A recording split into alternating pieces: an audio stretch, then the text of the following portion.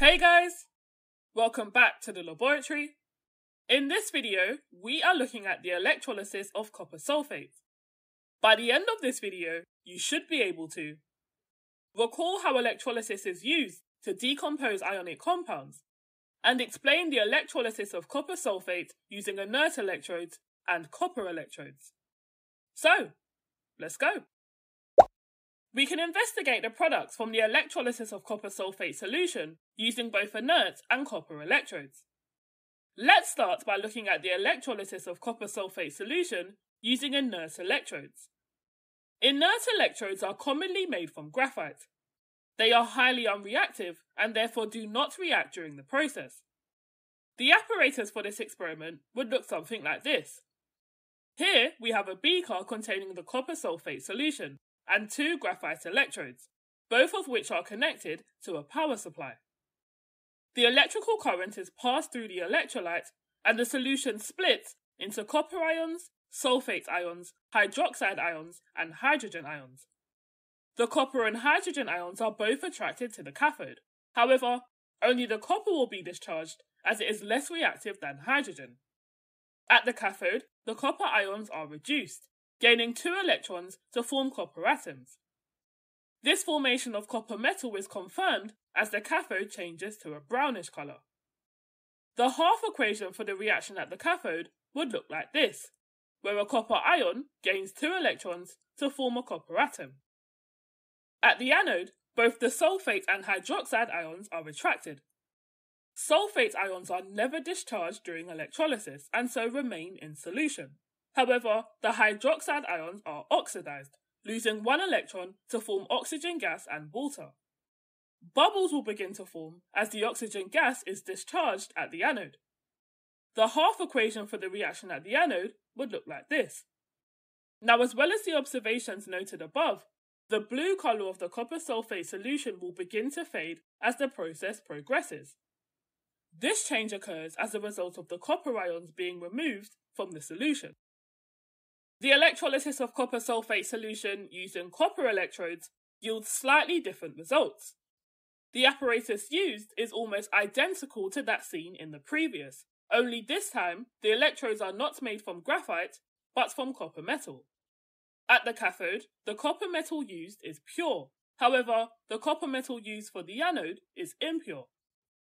Just as we observed in the previous experiment, when the electrical current is passed through the copper sulfate solution, it splits into copper ions, sulfate ions, hydroxide ions, and hydrogen ions. However, to avoid confusion, we are only going to focus on the movement of copper ions during this process. The copper ions from the solution are attracted to the cathode, where they are reduced. Each copper ion gains 2 electrons to form neutral copper atoms. The copper metal formed is deposited on the cathode, and the half equation for this reaction would be written like this. The reaction at the anode is very different to that seen when graphite electrodes were used. At the anode, the copper atoms within the copper electrode are losing electrons to form copper ions.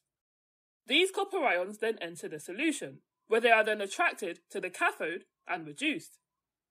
This time, the half equation at the anode would look like this. Here, we see that the copper atoms are being oxidized, losing 2 electrons to form copper ions. Now remember, the copper metal at the anode is impure, thus, any impurities from the impure copper anode will begin to form a sludge at the bottom of the beaker. At the end of the reaction, the cathode would have increased in mass and the anode would have decreased in mass. The gain in mass at the cathode is the same as the loss in mass at the anode. Therefore, the copper deposited at the cathode must be the same copper ions that were lost from the anode. As well as the observations noted above, the blue colour of the copper sulfate solution is maintained throughout the process. This is because the same number of copper ions are constantly entering the solution from the anode and leaving the solution at the cathode. Thus, the concentration of copper ions within the solution remains at a constant. Here's an example of a past paper question that you can attempt to test your understanding of the content covered in this video. Pause the video and take your time to work through the question. Press play once you're ready to check your answers. A solution of copper sulfate in a beaker is electrolyzed using copper electrodes. During the electrolysis, the anode gets smaller, the cathode gets larger, and the solution remains the same shade of blue. Give the reasons for each of the observations.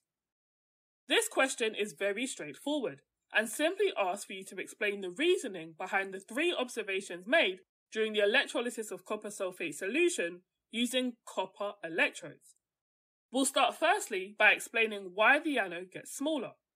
Now remember, the copper atoms that make up the copper electrode will begin to oxidize, losing 2 electrons to form copper ions. These copper ions then enter the solution. This constant loss of copper atoms at the anode explains its loss in mass. In contrast, the cathode gets larger during the process.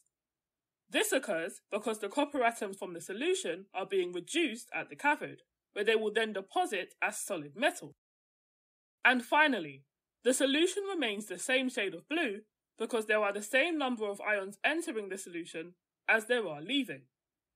So, how did you do? Let me know in the comment section below. Anyway, that's it for this video, guys. Thank you for joining me in the laboratory. Please leave a like on this video if you found it useful, and don't forget to subscribe to the channel so that you don't miss another one. See you soon!